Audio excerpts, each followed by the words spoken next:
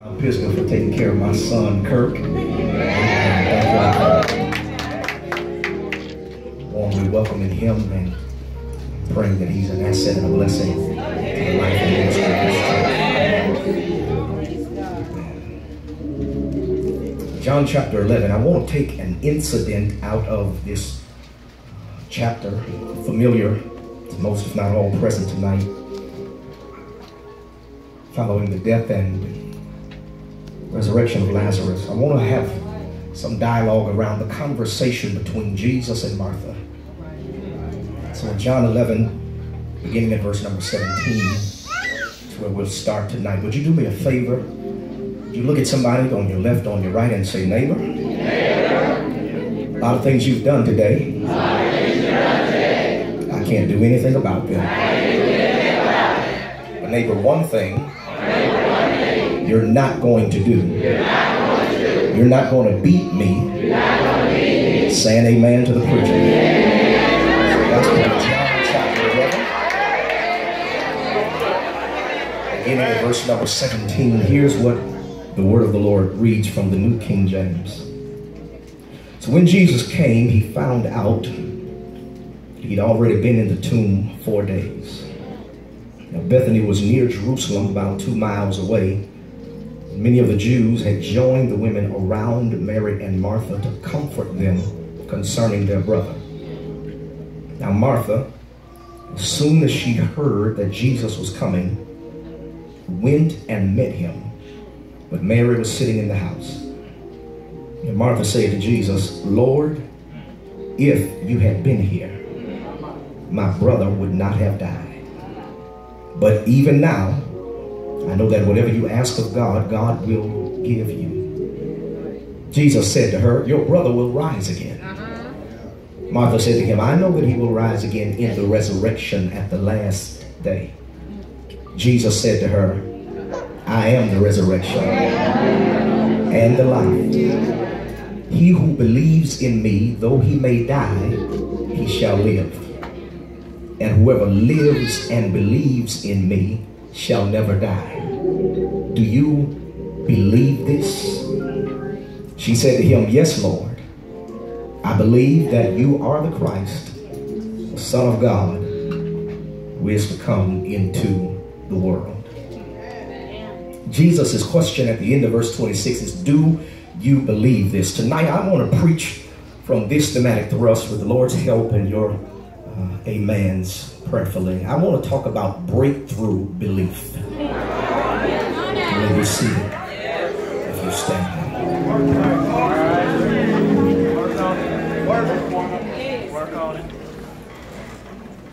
Tonight I'd like to begin this discussion around this conversation with a bit of unfortunate news. And that is this: God reserves the sovereign right to disappoint us.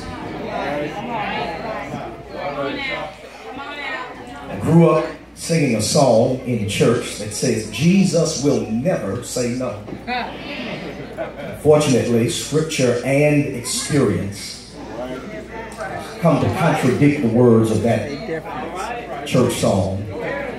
Sometimes, verbally, or just in his providential absence, lack of attentiveness to the specifics of our prayer, Jesus does sometimes say no.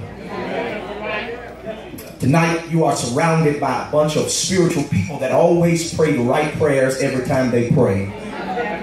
So if you and I can just dialogue one-on-one, let me suggest to you, my brother, my sister, that there are times when you think you know what to pray, only to discover that Jesus has something different in mind than the outcome of your prayer.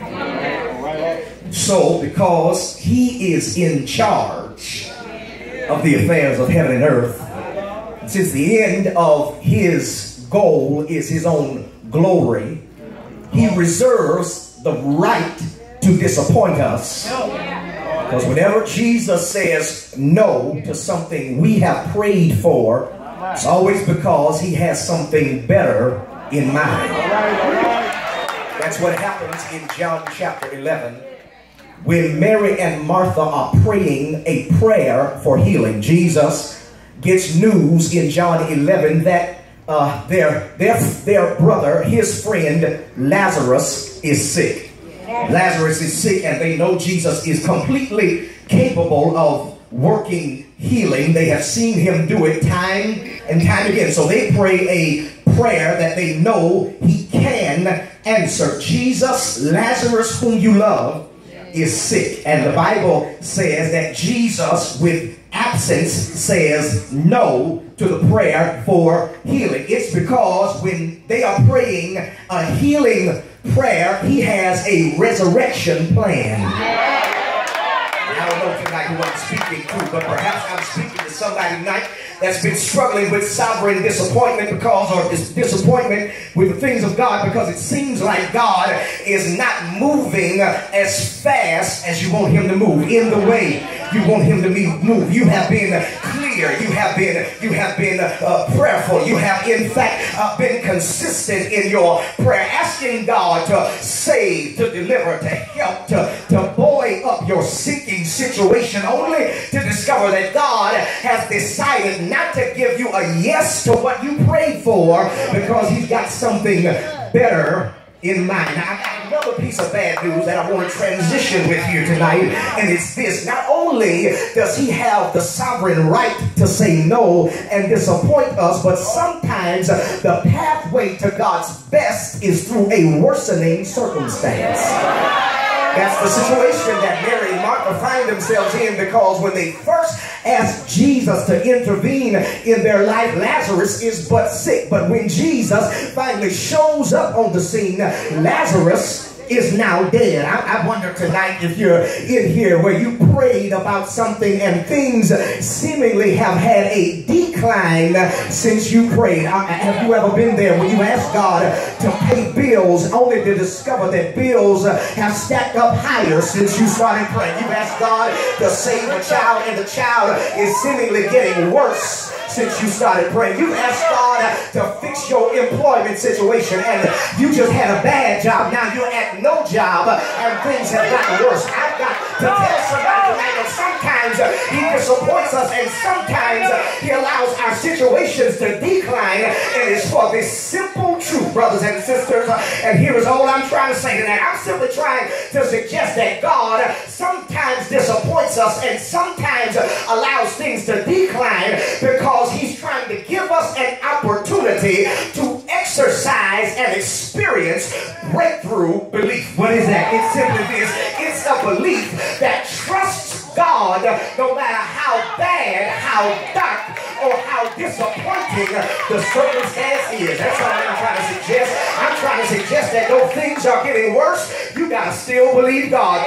Though life is throwing curveballs and you keep swinging and missing, you got to still believe God. Though you don't see the end of the light at the end of the tunnel, you got to still believe God. You got to trust that God has something good for you in the midst of every bad circumstance. And if you can hold on to faith by letting go of your disappointment, God can do more for you at the end of your struggle than you anticipated at the beginning of your struggle. I'm talking to somebody here who's praying healing prayers, and God's got a resurrection plan. Here is what Paul said he's able to do exceeding abundantly above.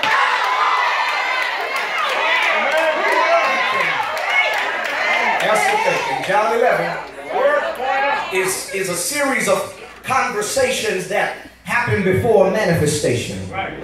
Because before Jesus lifts Lazarus and raises him from the dead, he's got to give Martha and Mary an opportunity to experience this breakthrough belief. And this initial conversation with Martha is a picture of this, and it teaches us about the tensions that we got to deal with. we're dealing with divine disappointment. I don't have a cute outline, Pastor. I'm sorry. I just got 3 raggedy little points that I want to just leave with you tonight, and then I'll get in my seat. I want you to notice, first of all, that to break through belief, you and I must wrestle with the tension of divine timing. We got to wrestle with the tension of divine timing. We got to wrestle with the tension of the reality that God is not concerned about our clocks or our calendars. So here it is. John 11 says, they tell Jesus that Lazarus is sick. He stays where he is 2 more days. By the time he shows up on the scene where Lazarus is now dead, Lazarus has been dead for 4 long days.